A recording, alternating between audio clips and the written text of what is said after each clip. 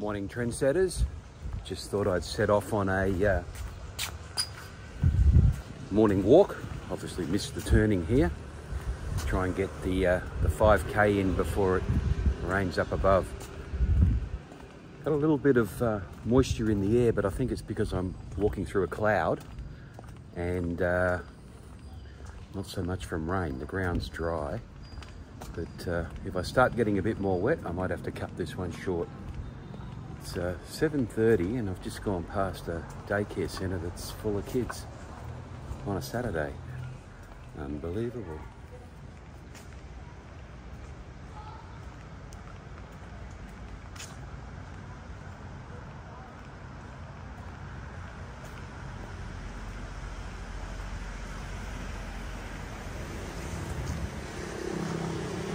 So those of you that are new to the channel, I'm Vietnam Steve. I'm living my best life between Australia and Vietnam. And what I wanted to talk to you today about was one of the biggest fears of new retirees as they move into retirement. And that is how they're going to fill their days and have a meaningful retirement. So one of the biggest fears that new retirees concern their brain about is what are they going to do in retirement? They can't just sit on the couch and watch TV all day. It's even more critical for those people that have been working in a full-time job before they retire and then move to full-time stay-at-home retirement. That's a real shock to the system. So one of the things I wanted to talk to you today about was how you can fill out that week with meaningful activities, hobbies, work, family, anything that takes your interest, passion pursuits, and make sure that you are making the most of your freedom years.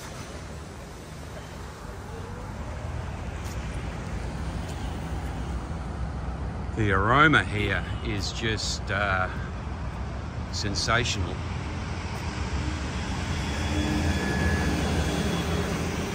And that's because we've got a pretty big flower market here, and let's see if I can find something interesting for you to actually have a look at. In Vietnam at the Lunar New Year, people spend their time decorating their house and actually taking branches of peach trees essentially to their relatives as a gift for the new year. And what always amazes me is that even some of those little plants that we walked past earlier, they have fruit on them. They must spend the whole year organising them. And flowering trees are just one of the most beautiful things people ever see.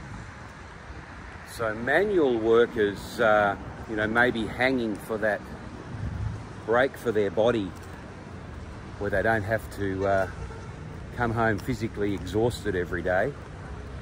And so that's what they may be hoping to achieve when they get to their freedom years. But then again, there's the office workers that are probably looking to have some more self-directed time and not be under the time constraints of the man. And so everybody has different expectations in the retirement years, and so everybody's time's going to be a little bit different.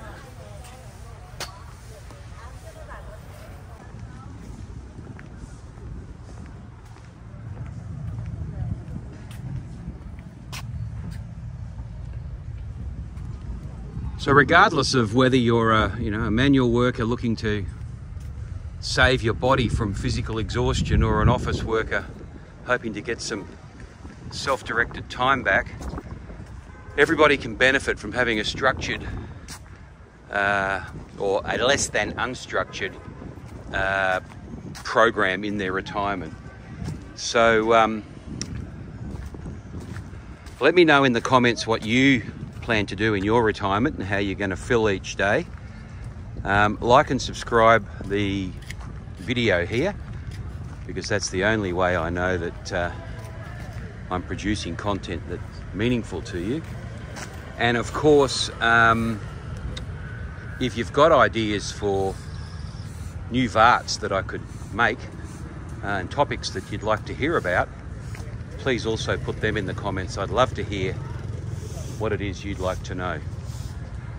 Before I come back to you and go on with the story, just across the road here we've got branches of peach trees, and these are the things that they stick in the front of shops or they take them to houses, and they're all just starting to flower now, so it's very, very nice. They're in buckets. People come and pick these up on a motorbike and take them home, and very, very beautiful. So wasting time in retirement is not something that should be taken lightly. I believe life is for living and being productive, and of course it could be 30 plus years. So don't let another day go by without thinking about what it is that's going to interest you when you have 7 free days a week, and then set about a plan of getting that activity underway today. So what I like to do is divide my weekly calendar into 21 blocks of time that I have each week, and that's really just 3 per day.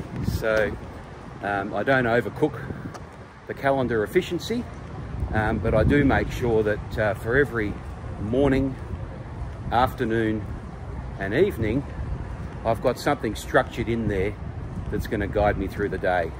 A reason for getting out of bed and getting moving every day, and also a reason to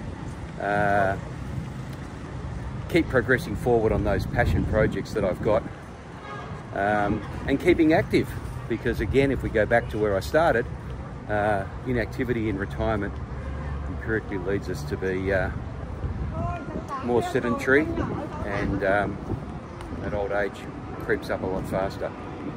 So let's talk about these 3 calendar blocks each day. My first block really goes from when I wake up each morning, it's usually about 5:30, through till 11:30, so it's a long block. But what I do when I wake up is clean my teeth, obviously. Go for a walk. So I walk 5 kilometres every day. That's what I'm doing today. It's not an odd thing I'm out walking today, it's an everyday thing. It takes me about an hour, probably an hour and a half by the time I frig around, because I walk for an hour. And then I come home, have a shower, and turn the computer on. While the computer's starting, I usually get myself a coffee. I'm a coffee person in the morning. And then the rest of the morning is taken up with any emails or matters that I need to attend to. So I still do some part-time work. I'm on a number of boards and committees, and they often send me things to consider and provide insight on, and all of that's done in the morning. I've also got time in the morning there to either wash the floors, check the mail out the front, get the dishes done, and you know, once a week put on a load of washing. So it's some minor chores that don't take much of my time. Clearing out emails, I only look at email for an hour a day, and then dealing with any paid stuff that needs to be dealt with. But I do have a hard stop at 11:30.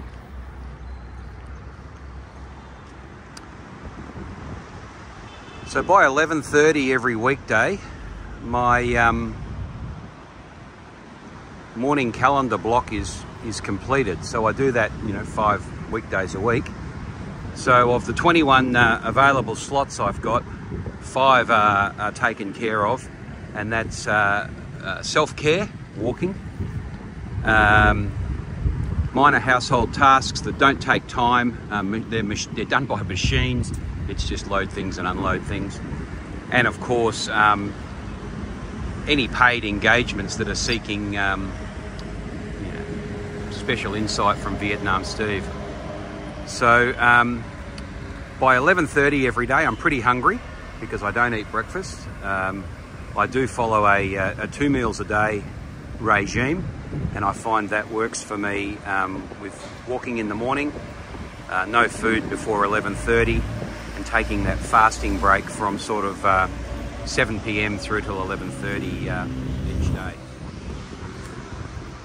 So 11:30 is an interesting time of the day because it's not just eating rubbish. One of the things that I continue to do, in addition to walking for self-care, is make sure that I'm really only eating fresh food. So nil processed by mouth is a good way to live.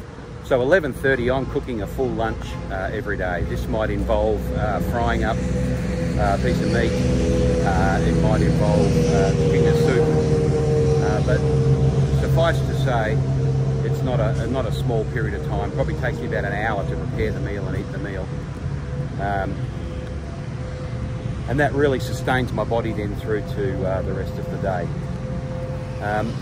After lunch, clean up the kitchen, clean up the dishes, and I generally go and take a nap. You know, you might think taking a nap is an old person's thing, but I'm here to tell you that in Southeast Asia, here in Vietnam, they have like a Mexican siesta. And so every day from 12:30 till 1:30, people are taking a nap. I'm probably taking a nap from about 12:15 through to 1:45 because I don't have an employment, I'm in retirement. And so that really refreshes me. So the lunch break is a full lunch break, a couple of hours out of the day to deal with lunch and a nap, and coming back fully refreshed by 2 p.m. So the next block of the day, and I'm talking about weekdays here, we'll deal with the weekend shortly, is sort of the 2 till 6 slot. What are we doing from 2 till 6? Well, basically, you know, at 2 till about 4, I'm really looking at relaxing pursuits. So I may be reading a book. I may be having to go out of the house and do some chores, post offices, shops, etc. But that sort of early afternoon time from 2 till 4 is really where I get life's mundane tasks undertaken. I like to sit down in front of the TV. I know that sounds a bit sedentary for you. I like to sit down in front of the TV from 4 till 5, and the reason for that is that a lot of the people that I deal with in the workspace really love calling late in the day, and it was quite frustrating when I was trying to you know, clip a hedge or replant some vegetables and have the phone ringing. So I've outsmarted everybody, including family members, and I basically sit in front of the TV from 4 till 5 each afternoon. I catch up on the day's news. I watch a little bit of YouTube. To do that, I don't actually watch free-to-air TV, and I wait for the phone to ring, and as people ring about this, that and the other, I'm able to give them my full attention. I pause whatever I'm watching. Anybody that needs a phone call back gets their phone call back between 4 and 5 in the afternoon. So 2 till 4 is life's mundane tasks. 4 till 5 is helping people with all their problems that they call me with, and then you know, start thinking about what it is that's going to happen for dinner. I usually like to start cooking the dinner about 5:30 and generally eat by about 6:30.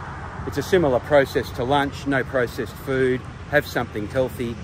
However, I do have 4 adult kids and 2 teenage daughters that live with us, and quite often the evening may well be at one of their houses, and so that will determine what's happening at 5:30 with regards to cooking. But by 5:30, 6 o'clock every day, that's 10 slots of the week taken care of my 21, and there's only 11 left to go. So that sleeping afternoon rest time in Vietnam is a very interesting thing, because you'll find that shops close at this time. banks, cafes, all sorts of things.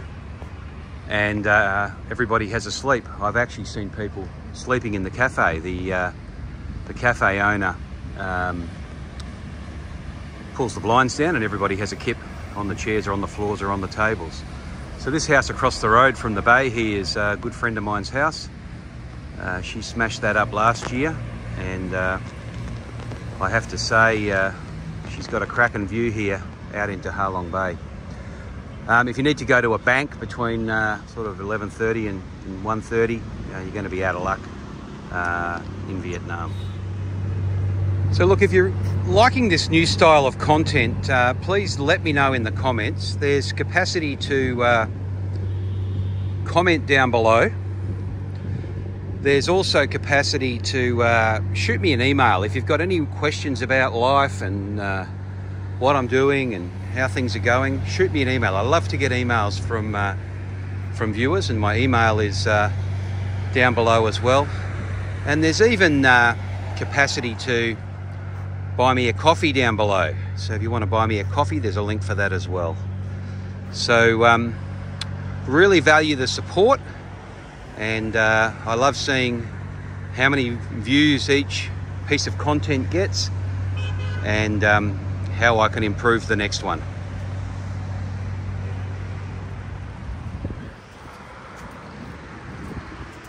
So quite often in life we get those time stealers, those people that want to catch up for lunch, or have a meeting, or talk about this or some new investment opportunity.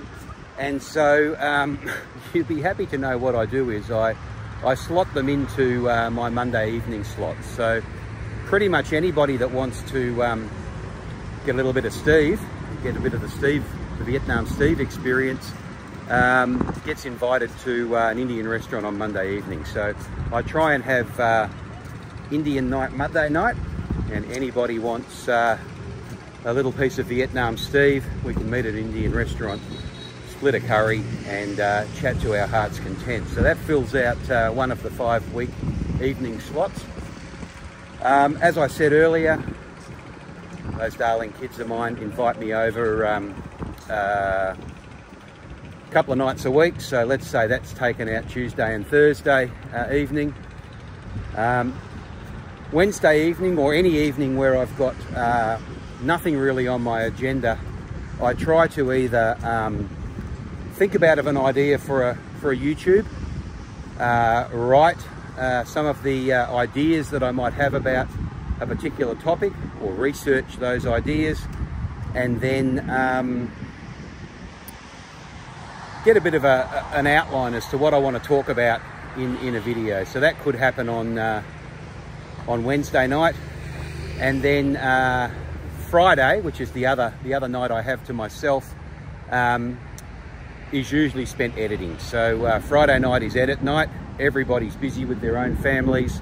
Everybody has something to do on Friday night, and so for me, from sort of 6 till 9 or 9:30, it's editing time. For all those weeknights, bedtime for all you late stop-outs is about 9:30, 10 o'clock, and I sleep very well through till 5 AM. So that's filled out 15 of my 21 slots. I'll continue straight on now with the weekends. So people often say to Steve, what do you do on the weekend? You know, what do you got on the weekend? And I know, I'm sure people say that to you as well. And I'd love to hear what you've got on the weekend. But for me, I like to keep my weekends free. So I've got a couple of families. They always want to do things, and I'm really keen to always answer in the affirmative when they want to do stuff. So if somebody says, let's go and kick a ball, or let's go and have a beer or eat some lunch, I'm relaxed about that. I've got the time. I can say, sure, meet you in 15 or 20 minutes. So those weekends are kept free for family type activities. Separate to that, I maintain a property that needs the garden mowed every second week, and the vegetable patch tended to in a similar time frame. So probably half a day each weekend is on home maintenance and getting things done around the house. So you can pretty much say that those 6 slots on the weekend are 1/3 home maintenance and household duties. 1/3 would be going out on people's errands, requests, demands and objectives, where people invite me to do stuff. And the other 1/3 is really rest, because at the end of the day, it's not about filling every waking minute to be efficient. It's about doing what you do best and what you like best. So at the end of the day, I don't mind having a couple of slots free on the weekend to just relax and reflect. That's filled out my 21 slots. I hope that's helpful to you about how you might plan your life as you move into retirement. And of course, I'm moving into retirement here in Vietnam. And I have to say, with that kind of calendar efficiency, I find that I'm not actually wasting any time. So once again, thanks for watching. Comment, like, subscribe, and stay frosty. This is Vietnam Steve. I'll see you in the next one.